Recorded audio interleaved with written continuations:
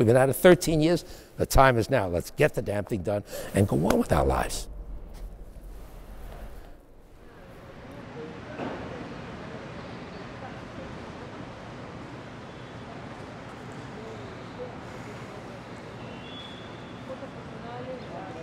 Tower 3, that of course is the nearly 3 million square foot building. I think you said it's 2.8 million that you want to build right next door to this building.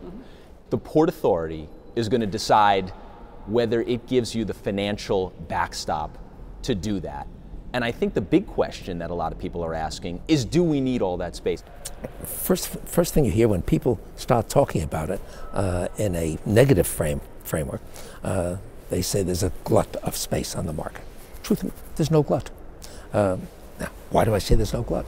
So effectively, the space that was available at what was called World Financial ain't no there. It's gone. That's it. By the time that's available in Tower 3, it's 3 years from now. It's 2018. That's going to be gone. This is going to be gone. What are you going to do for space? What kind of tenants, besides the city and the Port Authority, are interested in looking at this tower? We've got about 900,000 feet here in Tower 4, right? That's still available? It's still available, right? And so there are some leases that are in the throes of negotiation now. They are looking at it and negotiating it and deeply involved in it, and it's all good stuff. How much of it is? Several 100,000 feet is going forward. Some people would say to that, they would say, Larry, we agree with you. We need more space, but we think you should just wait until you're able to get all these tenants that are coming downtown, that are showing up. There's plenty that are looking for Midtown South and Midtown, and they're looking to come downtown. Why shouldn't we just wait until you're able to get those tenants and finance the tower by yourself? We're not suggesting the Port Authority put its money into it. We're not doing that. All we're saying is give us your balance sheet so that we can finance Tower 3, because it's part of the deal that we made together with Port Authority back in 2010. In 2010, we gave the port $3 billion of insurance company proceeds, right? $3 billion of the $4.5 billion collected. We gave them 3 of the 4.5, right? Then they had another need. Their other need was to build the base, the podium base of Tower 3. Why? Because in the podium base of Tower 3 will reside all the mechanical systems for the PATH terminal. You can only open the PATH terminal if you have the mechanical systems. So they said, please build this for us.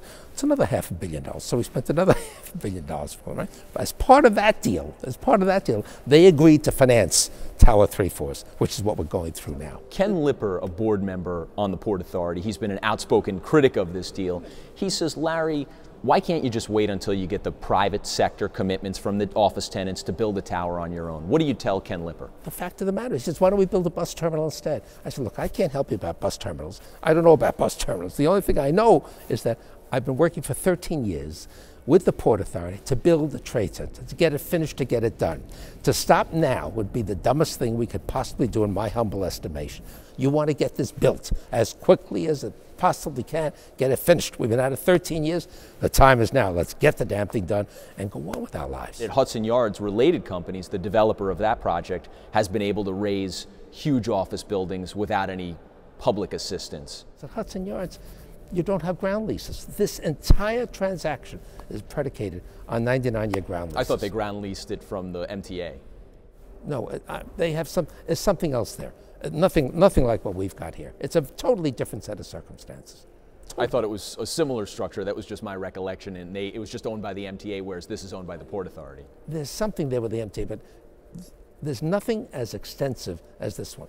Before we get off the subject, I wanted to address one of the points, a perception of you, I think, that I see in the media and in the public, and that's often brought up, of the fact that you don't have a lot of your own money invested in the World Trade Center site. Even Mayor Bloomberg at one point said Larry doesn't have a lot of his own skin in the game. Is that true, that allegation? When 9/11 happened, we suddenly faced ourselves with a massive need for capital with which to rebuild the buildings. Right? Capital can only come from one source, insurance company proceeds, right? So we launched, a 5-year effort to collect multiple billions of dollars from 22 insurance companies who didn't want to pay a dime, not one dime. Right? So we had to sue them. We had to litigate with them. And it took 5 years.